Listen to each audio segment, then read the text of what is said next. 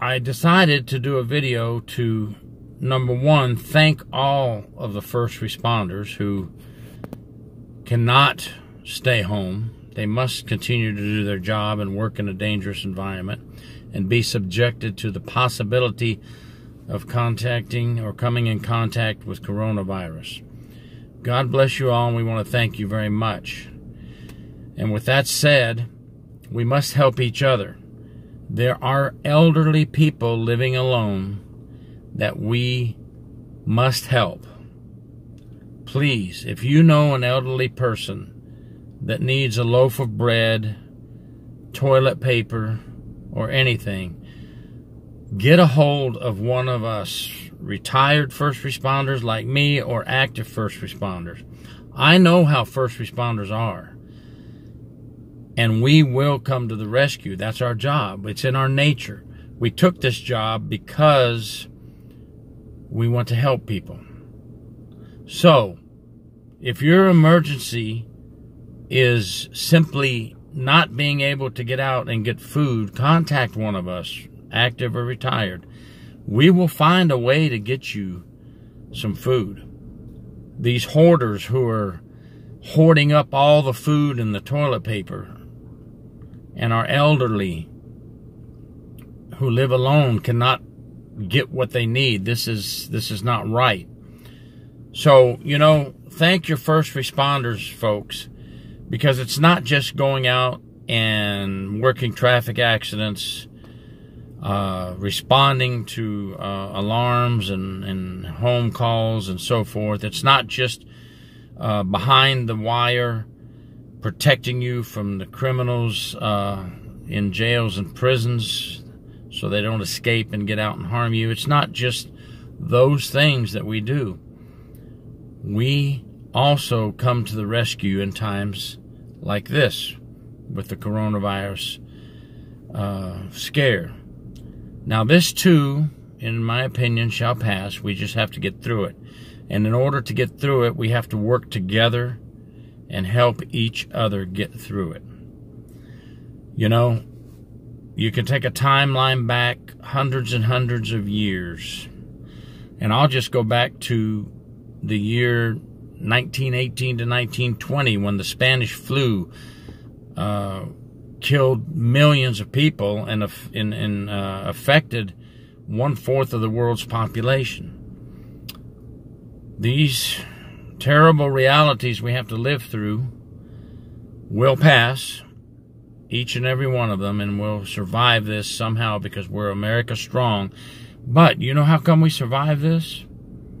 Not just because of the citizens following orders, but the first responders and our American military working together to protect you.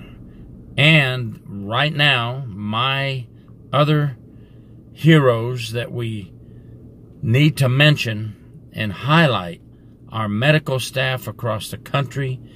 God bless you for what you do. I'm so sorry you have to be subjected to all these people that are ill. We know you took that job because you are a first responder that cares about people. I am so sorry for all the medical staff and the hard work that they're going through now, but we love you and we appreciate you. Don't you ever think we don't. And our truckers. Yes, our truckers who are not mentioned enough. The ones that you wish would get out of your way on the highway so you can move on. Well, guess what? Those truckers are needed now more than ever. So when this is all over, the coronavirus is over and we've defeated it and we've won the battle, we've won the war, please, when you pass by a trucker or a trucker passes by you, look at them and say, when we were in time of crisis, they are the ones that got us our food. They are the ones that transported our medication. They are the ones that transported our toilet paper that we all went so crazy over. Yes, truckers are American heroes. I am adding them to my list of first responders forever, or no matter what anyone else's opinion is. Truckers are now high on my list, and they are in my category of first responders during times of crisis in the United States of America. The coronavirus is hitting a lot of officers, a lot in New York, but elsewhere also. We now in Florida have correctional officers testing positive for the coronavirus, and some inmates. It's now in our jails and prisons. We must pray for all our first responders and do everything we can to help them. And I'm going to end my message now by asking you, please, if everybody knows of just one person that can't get to the store, and you can get them their loaf of bread, their gallon of milk, their 6-pack of toilet paper, or pick up their medication from the pharmacy, if we could all do that for one person, then all these people living alone would not have to be in fear of not being able to get their items. I know how it is. I have a father and mother-in-law who need help.